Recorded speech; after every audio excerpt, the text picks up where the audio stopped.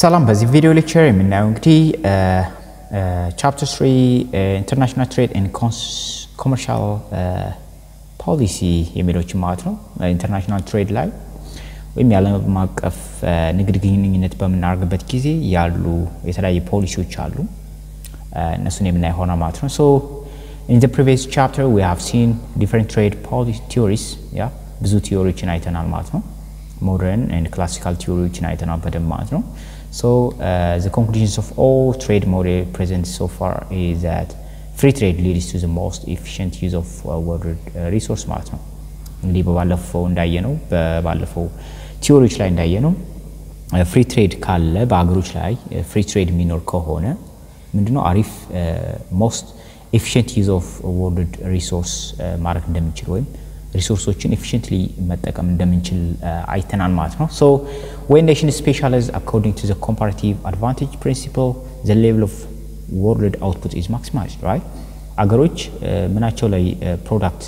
ስፔሻላይዝ ያደርጉ comparative advantage ያላቸው ላይ ስፔሻላይዝ ካረጉ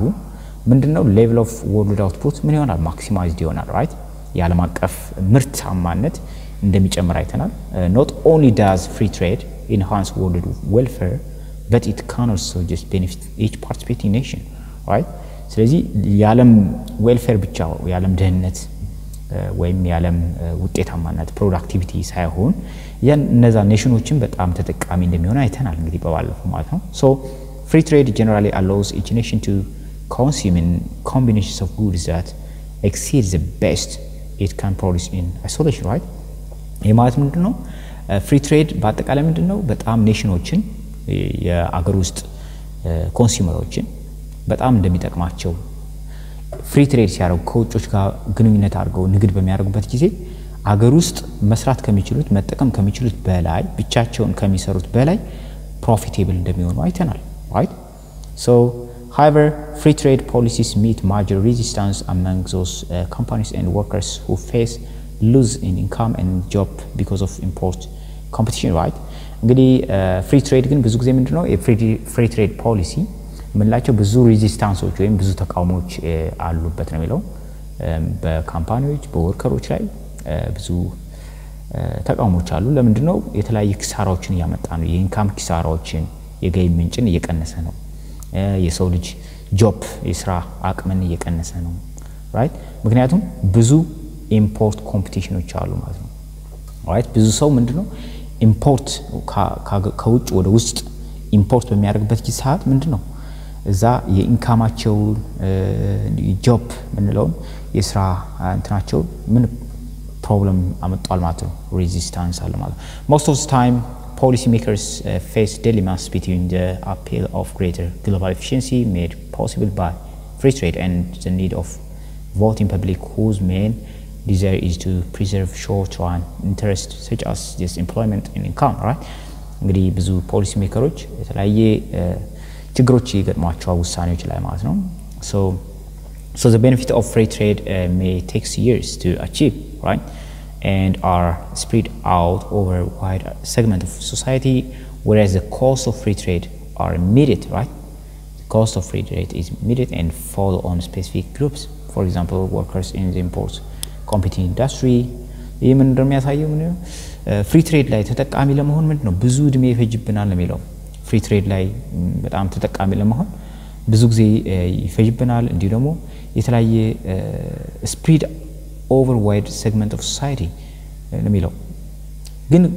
ኮስቱ ግን ምንድነው እዛው ነው ኮስቱ ግን እዛው ኪሳራው ግን እዛው ላይ ይታያል ማለት ነው ስለዚህ ከጥቅሙ ይልቅ ኪሳራው ይበልጣል ያሉ ነው ማለት ነው so የተለያየ አርጊውመንቶች አሉ right argument against free trade በመቃወም ብዙ አርጊውመንቶች አሉ so the free trade argument is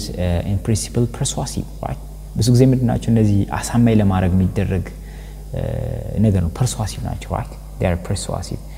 so ለማታለል ምናምን ነው እንጂ free trade argumenቶች ክርክሮች ማለት ነው so it states that if each nation produce weight it does base the permit trade in the long run all will enjoy lower price higher level of output and higher income and higher consumption than could be achieved in a solution እንግዲህ ለምሳሌ ምን እንደሚለው ሁሉም ኔሽኖች ያንዳንዶቹ ኔሽኖች ምን ቢያደርጉ ስንዴን ቢያመርቱ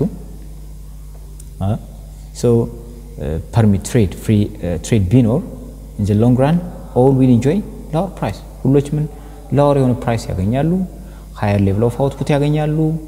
እንዲሁ higher income ይኖራቸዋል እንዲሁ higher consumption ይኖራቸዋል እያንዳንዱ በግላቸው ከሚያመርቱት ማለት ነው right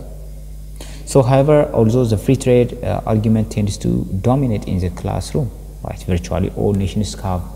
just imposed the restriction on the international flow of goods and services and capitals ነገር ግን ለዚህ free tradeን ብዙዎች ተቃውመዋል ማለት ነው right ከዛ ይልቅ ምንድነው ኔሽኖች የተለያየ ሪስትሪክሽኖችን ጥለዋል ማለት ነው ገደቦችን እነዚህ ፍሪሊ ፍሎ እንዳያረጉ የተለያየ ምርቶች አገልግሎቶች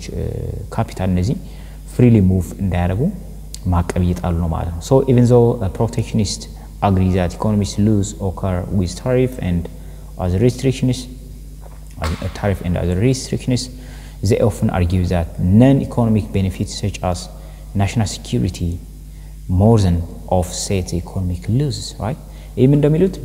ለምሳሌ protectionists ማለት እንዳሻ ነፃ ገበያ እንዳይኖር ያለው ለምሳሌ ታሪፍ ስናረግ የተለያየ ታሪፎች ቀረጾች ኢምፖርት እና ኤክስፖርት ስናረግ ቀረጾች አሉ አይደል እነዛን ከምናረገው ከምንጎዳ እሱ ሉዝ ቢያመጣም እንኳን ምንድነው ነን ኢኮኖሚክ ይሆን ለምሳሌ ሰላም ይሆናል እንዳሻ የሙቭ የሚያረጉ እነሱ ምን ያረጋል ማለት ነው ይቀንሳል ነው የሚሉት ስለዚህ ነፃ ዝውውር አለመኖሩ ጥሩ ነው የሚሉት ማለት ምክንያቱም በቃ በገንዘብ ልንተምናቸው ማንችሎች ነገሮች ይጠበቁልናል ለምሳሌ አንድ ሀገር ደህንነት ሊጠበቅ ይችላል right ምክንያቱም ነፃ ፍሪ ሆነ ትሬዲንግ ካለ እንዳሻፍለው የሚሆን ከሆነ ጉዶችና ሰርቪሶች የተለያየ ነገሮች ምን ይሆናል ማለት ነው የሀገሪቱ ደህንነት ላይ ተጠበቅ ይችላል ነው የሚሉት ስለዚህ አንድ ጥቅም በዚህ በኩል አለው ታሪፍ ምናም ስናረግ ሜቢ ክሳራ ሊኖር ይችላል ግን እነዚህ በገንዘብ ማይተመኑ ነገሮች ይቆማሉ ጥሩ ነው ለምሳሌ የተለያየ ፕሮዳክት እና ሰርቪሶች እንዳይሻፍለው የሚያደርጉ ለምሳሌ ከሆነ የተበላሹ መድኃኒቶች ሊገቡ ይችላሉ ወደ ሀገር ብዙ አይነት እነዛን ለመቆጣጠር ይጠቅማል ነው የሚለው so a number of arguments have been just advanced for protections እነዚህ የምን አይሆና ማለት ብዙ አርጊመንቶች አሉ the first one is job protection argument ስራ ላይ ያለ ምን ኢምፓክት አለው የሚለውን ስናይ ፍሪ ትሬድ አለመኖሩ ወይም ፕሮቴክሽን መኖሩ ስራ ላይ ምን ችግር ወይም ምን አይነት ጥቅም ይሰጣል የሚለውን ስናይ the issue of job have been just dominating factor in motivating governments officials to levy trade restrictions on imported goods right so the argument states that unless the domestic economy is protected cheap foreign goods undercut domestic production result in loss of just domestic job to foreign laborers ይህ ማለት ነው ለምሳሌ ዶሜስቲክ እነዚህ አርጊመንት ምን እንደሚለው ከውጭ ሀገር በጣም ርካሽ የተባሉ ጉዶች ሊመጡ ይችላሉ ምርቶች ወደ ሀገር ውስጥ ከገቡ ሀገር ውስጥ ያሉ የተለያየ ኢንዱስትሪዎች አሉ ፌርሞች አሉ እነዛ ምንድነው ያደርጋሉ ማለት ነው ስራቸው ያቆማሉ ማለት ነው ይሄ ስራቸው ያቆሙ ማለት ነው ምንድነው ብዙ ሰው ስራ ፈት ሊሆን ነው ማለት ነው right ስለዚህ ይሄ አንድ አርጊመንት ነው ማለት ነው so this view however has serious omissions right ብዙ ግን serious የሆነ omissions አሉት it fails to acknowledge that the dual nature of international trade ይሄ ግን አንድ ክፍተቱ ምንድነው መሰላችሁ ይሄ ሐሳብ ክፍተት አለው ይሄ ክፍተት ምንድነው አገሮች ነፃ ገበያ ልክ ኢንተራክት እንዳያረጉ ያያረገ ነው ማለት ነው right እንዳሻን ፕሮዳክቶች እንዳይወጡ እንዳይገቡ ከተደረገ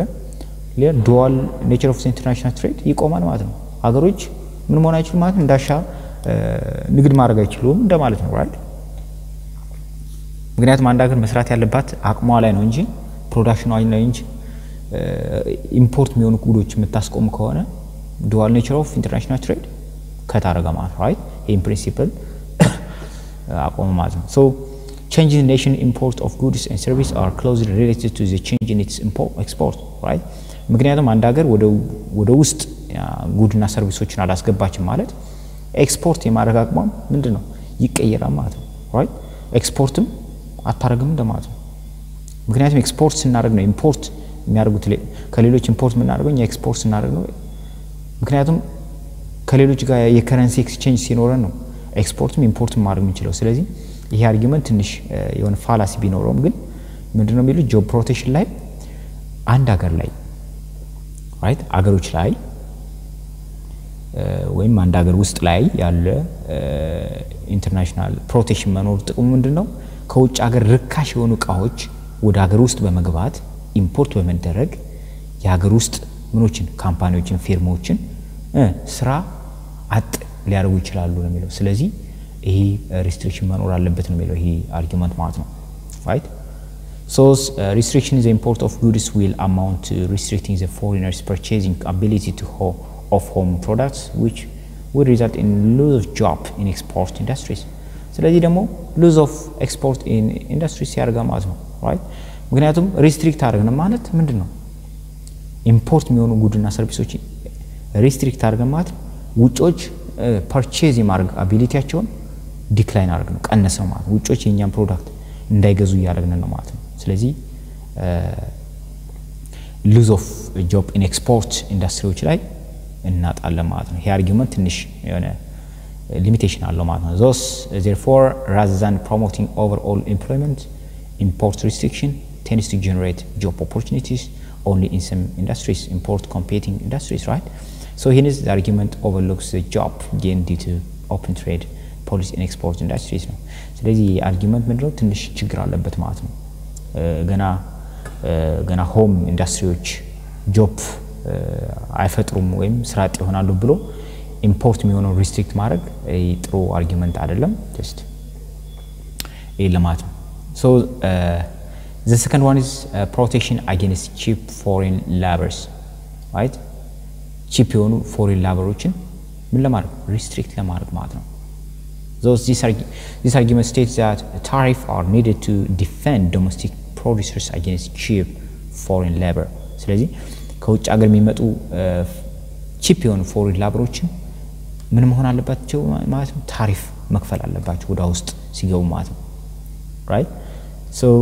production workers in United States and Germany have been paid much higher wage than workers in countries such as Mexico and Sri Lanka ለምሳሌ በዩናይትድ ስቴትስ እና ጀርመኒ ላይ ምንድነው ሰራተኞች በጣም ኃይለኛ ደሞዝ የሚከፈላቸው ከምን ይልቅ ከሜክሲኮ እና ከስሪላንካ ይልቅ so it could be argued that lower wage ስለዚህ lower wage የሚከፈላቸው እነዚህ ሜክሲኮ እና ስሪላንካ ላይ abroad makes it difficult for United States producers to compete with the producers using cheap foreign labor that unless United States producers are protected from import domestic output and employment level will decrease ነው የሚለው ይሄ ማለት ነው በዩናይትድ ስቴትስ እና ጀርመኒ ብዙ ጊዜ ምንድነው እያንዳንዱ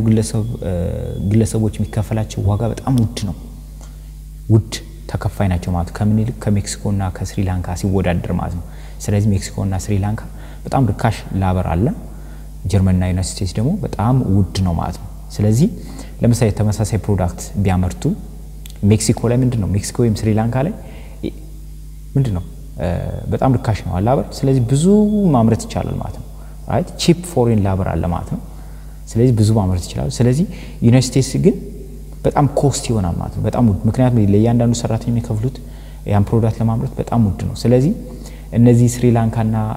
ሜክሲኮ የሚባሉት ወደ አሜሪካ ኤክስፖርት የሚያደርጉ ከሆነ ወይም አሜሪካ ውስጥ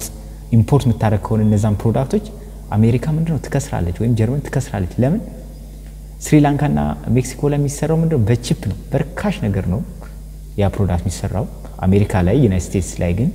ምንድነው በውድ ነው የሚሰራው ያ ነገር ስለዚህ ኪሳራ ያመጣል ማለት ስለዚህ አሜሪካ ወይም ጀርመኒ ምን ማድረግ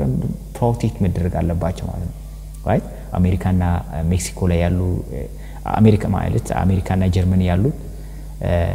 ፊርማዎች ፕሮዲዩሰሮች ምን መሆን አለባቸው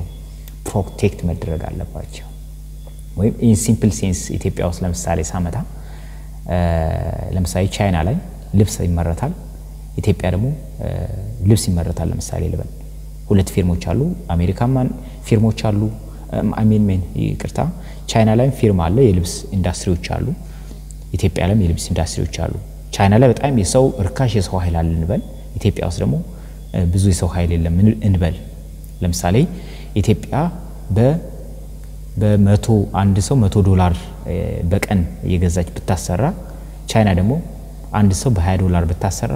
ስለዚህ የአሜሪካ ቃ ኢትዮጵያ ውስጥ ኤክስፖርት ተደረገ ወይም ኢትዮጵያ ያን የቻይና ልብስ ኢምፖርት አድርገች ማለት ኢትዮጵያ ውስጥ ያሉ ኢንዱስትሪዎች ምን ይሆናሉ ማለት ይጎዳሉ ማለት ነው ምክንያቱም ለእያንዳንዱ ግለሰብ ከፍለው ያን ፕሮዳክት ለመስራት ያን ልብስ ለመስራት የሚከፍሉት ዋጋ ብዙ ነው ስለዚህ ወጫቸው ብዙ ይሆናል ስለዚህ የቻይና ቃ ደግሞ በርካሽ መጣ ማለት ምንድነው ኢትዮጵያ ውስጥ ያሉ ፊርሞች ተጎዱ ማለት ስለዚህ ፕሮቴክት መደረግ አለባቸው ሚለው ለዛ ነው so in fact there is a widely held view that competition from goods produced in low wage countries is unfair and those tariffs rate equals to the wage differential between the foreign workers and the home workers is needed to protect the domestic producers from this unfair competition ይሄ ማለት ነው ምን ማድረግ አለብን ማለት ነው ከውጭ ሀገር በርካሽ የሚመጡ ከሆነ እነዛ ፕሮዳክቶች እኛ ሀገር ውስጥ የሚመረቱት እነዚህን ውስጥ ሀገር ውስጥ ያሉ እንትኖችን ለመቆጣጣር ለመጠበቅ ሲባል ፕሮቴክት ለማድረግ እነዛ ወደ ኢምፖርት የሚደረጉ ፕሮዳክቶች ታሪፍ በመጣል ምን ማድረግ አለብን እኩል ተመጣጣኝ ማድረግ አለብን ፕሮዳክቶችን ማለት ነው ራይት ስለዚህ ታሪፍ በጣም ወሳኝ ነው ፕሮቴክት ለማድረግ ማለት ነው so እንግዲህ although this view may have widespread appeal it suffers from the following limitation እነዚህም አንዳንድ ችግሮች አሉ ይሄ ቲዮሪ ለምሳሌ እዚህ ጋር ስና it fails to recognize the link between among efficiency right efficiency like wage and the production cost right so even if the domestic wage are higher than those abroad if the domestic labor is more productive than the foreign labor domestic labor cost may still be competitive ይሄ ምንድነው የሚለው ይሄ አንድ ያላየው ነገር ቢኖር ለምሳሌ ቅድም እንዳየነው ቻይና እና ኢትዮጵያን አይተናል ለምሳሌ ቻይና በአንድ ሰው $20 በቀን ቢከፈለው እዛ ኢንዱስትሪ ውስጥ ለመስራት ኢትዮጵያ ውስጥ ደግሞ $100 ቢከፈለው ስለዚህ እነዚህ ሁለት ሰዎች ምንድነው የተለያየ ሊሆኑ ይችላሉ ማለት በአቅም ጉዳይ ኤፊሺየንሲያቸው በዛ ዲፔንድ ሊያደርግ ይችላል ማለት ነው ያመራረት ለምሳሌ ቻይና ውስጥ ያለው $20 የሚከፈለው ብዙም ችሎታ ስለሌለው ሊሆን ይችላል ኢትዮጵያ ውስጥ ደግሞ $100 የሚከፈላቸው በጣም ብቁ ስለሆኑ ሊሆን ይችላል ይሄ ከሆነ ምንድነው ማለት ነው እንደዛ ከሆነ ምንድነው ስቲል ኤም አናላይዝ መደረግ አለበት ነው የሚለው total labor cost reflect not only the wage rate but also output per labor hours ስለዚህ total labor cost መሰላት ያለበት ምንድነው wage rate but not output per labor ነው የሚለው ስለዚህ ምንድነው wage cost of labor የአንድን ሰራተኛ ኮስት ዋጋውን ስናሰላ ምንድነው wage rate ብቻ አይደለም ማየት ያለብን ማለት ነው ደሞዙን ብቻ ሳይሆን ምን ያህል ፕሮዳክት ነው በሰዓት የሚያመርተው በሳምንት በቀን ምን ያህል ፕሮዳክት ነው የሚያመርተው ከሚለው ጋር መያያዝ አለበት ነው የሚለው if the productive superiority of the domestic labor more than offsets the higher domestic wage rate so the home nation labor cost will actually be less than they are abroad right so በሁለተኛ ደረጃ ደግሞ ምንድነው the low wage nation tends to have competitive advantage only in the productions of goods requiring much labor and little of the other factory inputs ምክንያቱም እነዚህ low wage ያላቸው የሰራተኛ ርካሽ የሰው ኃይል ያላቸው እንትኖች ኮምፒቲቲቭ የሚሆኑት ምንድነው አድቫንቴጅ የሚኖራቸው እነዚህ ላበር ላይ ሊሆን ይችላል ሌላዎች ላይ ደግሞ ተጎጂ ሊሆን ይችላል ነው የሚለው ኤፊሺየንት ላይሆኑ ይችላሉ በዚህ ልክ ነው የሚለው this is only when the wage bill is largest component of the total cost of production so በሚቀጥለው ደግሞ infant industry argument የሚለውን ማለት ነው ወይም ትንንሽ ኢንዱስትሪዎች እነሱን ለመጠበቅ የሚደረግ የፖሊሲ ፕሮቴክሽን ነው ማለት ነው ያን ያለ ማለት ነው so ቪዲዮ ከተመቻችሁ